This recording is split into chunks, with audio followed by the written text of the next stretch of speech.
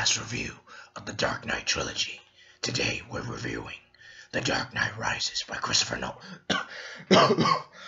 Well, that's gonna be the last time I'm gonna be doing that voice. So, sorry for the delay, ladies and gentlemen. I'm back, and we're gonna be reviewing The Dark Knight Rises on our journey to Batman v Superman. So, Dark Knight Rises takes place 8 months after The Dark Knight. Harvey Dent has passed. Batman has become a fugitive and retired. He wants Gotham to remember Harvey Dent as a hero, not a monster. And of course, the same people reprise their roles: Christian Bale as Batman, Michael Caine as Alfred, Morgan Freeman as Lucius Fox, Gary Oldman as Commissioner Gordon, and newcomers to the movie, Anne Hathaway as Catwoman, and Tom Hardy as Bane. So,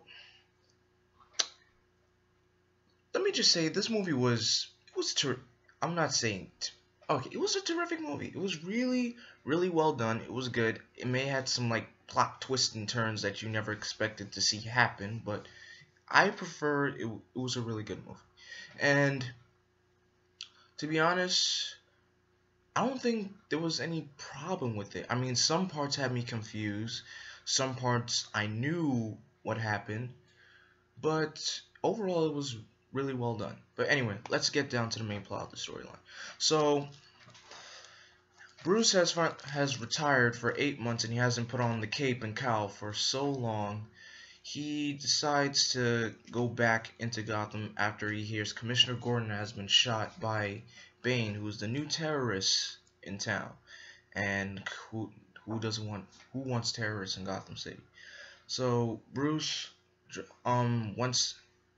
leg has been broken, so he tries to get his leg healed, and he finds Commissioner Gordon in the hospital, and he says the Batman needs to come back. So he decides to get himself back out there into shape so he can stop whatever mess is going on. Alfred, on the other hand, is telling him to back away, because here's this crazy thing about this.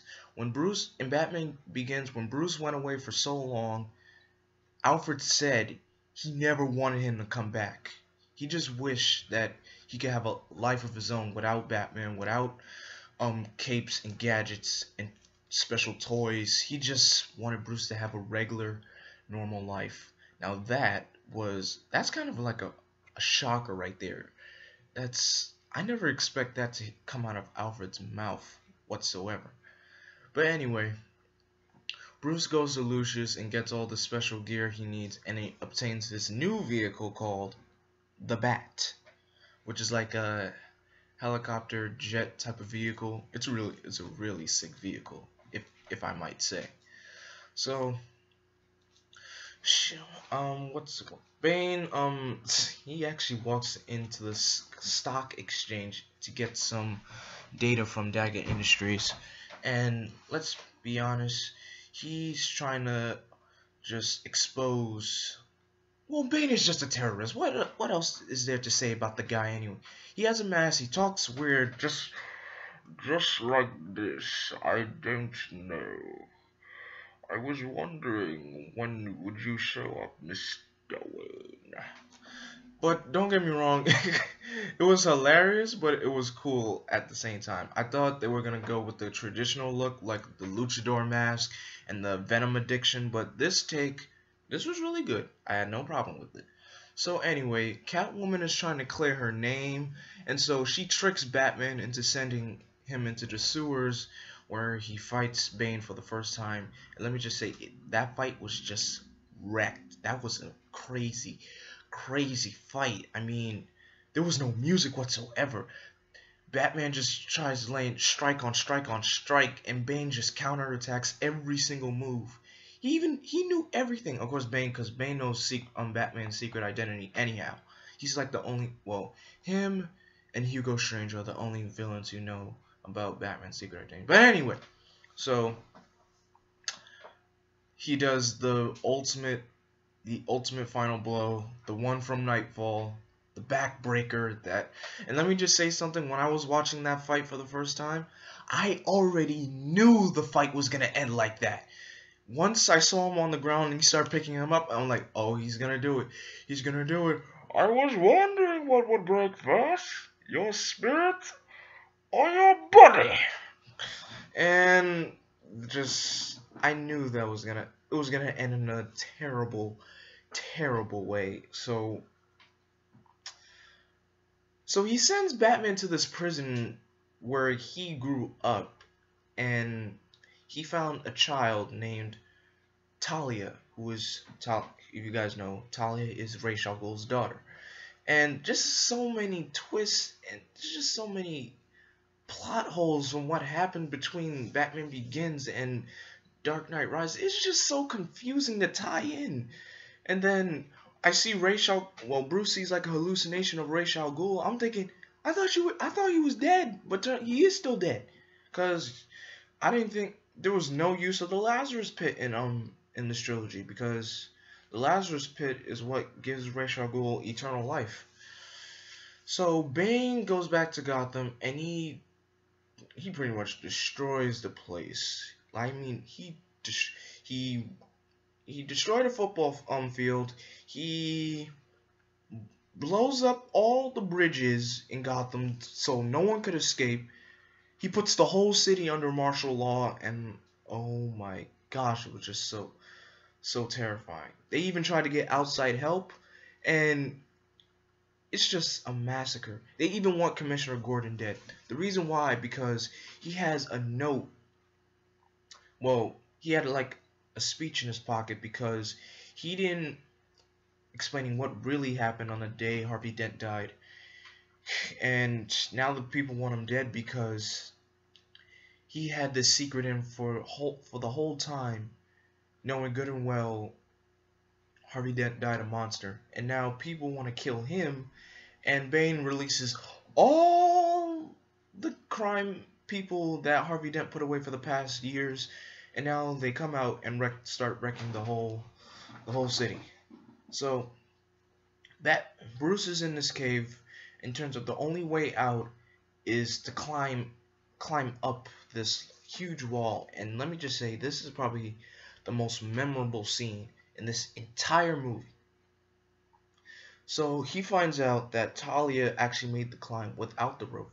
Bruce climbs with the rope like twice. Now let me just say something. If that was me climbing that wall, I wouldn't even survive. I'll just rot in that prison, and I would never come out. So the prison doctor told him to do the climb without the rope. So he climbs without the rope, and as soon as he has to make that one jump to the other side so he could get out the cave completely, bats start flying in, symbolizing he can do this, and the prisoners are chanting a foreign word that means rise, which is what this whole film was about. So he actually climbs out of the pit, heads back to Gotham so he can save his city. And so he returns, forgives Catwoman for what he did to him. Apparently, I don't know why would he do that. So, oh yeah, I forgot to mention something. The cops got stuck underground after what Bane did to the football field. Catwoman saves the cops. An all-out fight begins with the mercenaries of the League of Assassins and the GCPD. Batman comes back, and him and Bane duke it out, and he gives Bane the fight of his life. Like, he keeps punching Bane in the mask, and all the pipes keep coming out completely, more and more. I'm like, he's not gonna survive this, because I know he probably can't live without that mask. And he just dukes him into a building, and it was just so epic to see. And he said, "Then you have my permission to die." But here's the plot twist. There's this character named Miranda Tate. I've forgotten who the actress is who plays her, and she's French, apparently. So Batman thinks Bane is the child of Ra's al Ghul, but Miranda surprises Batman saying it's not him. I mean, she is Talia al Ghul, which was, I should have seen that coming. Actually, I should have known from the start that it was Talia, because as a huge Batman fan, I should have known that. But I really did not expect Talia to be in that movie. That was like the major plot twist of the film. So Talia plans to continue her father's work. So they had a Wayne Enterprises had a a nuclear a nuclear reactor made. Then Bane turned it into an atomic bomb. So people have been trying to struggle to prevent this bomb from blowing up. Batman kills Talia with the help of Catwoman, and the bomb is still gonna go off. So Batman uses the bat, drives it out of the city, and then it explodes, killing Batman with it. But it doesn't end there, because Bruce turns out to be still alive.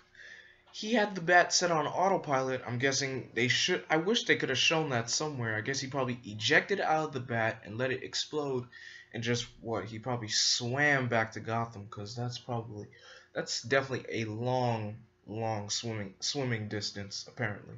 But anyway, John Blake retires from the force, and turns out, ironically, his first name is Robin apparently. So he goes back. He finds the cave, and I guess he starts to inherit the Bat Cave, and becomes the new hero. Bruce and Selina are having a life together. The Wayne Manor becomes an orphanage, and from there, that's the end of the Dark Knight Trilogy. Whew, that was a long way to explain the film, but overall, it was well done. It was a good way to end it, despite the many plot holes that it had. I give this film a 4 out of 5. So, because it was really, really decent. So anyway, what do you guys think of The Dark Knight Rises? Did you think it was good? Do you think it was bad? Do you think it was in between? If you want to see the reviews of the past Dark Knight Trilogy films I did, I'll put those in the link and below. Don't forget to comment, like, and subscribe. And until then, I am vengeance. I am darkness. I am Blackwing. Stay golden.